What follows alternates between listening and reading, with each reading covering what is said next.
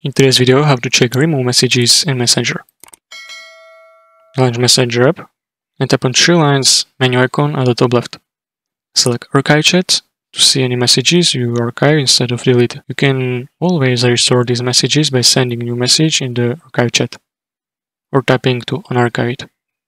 If you have a delete message, there is no direct way to recover them in Messenger app itself.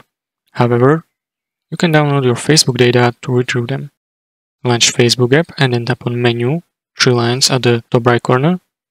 Tap on Gear icon, Settings at the top right, and scroll down and select See More in the Account Center.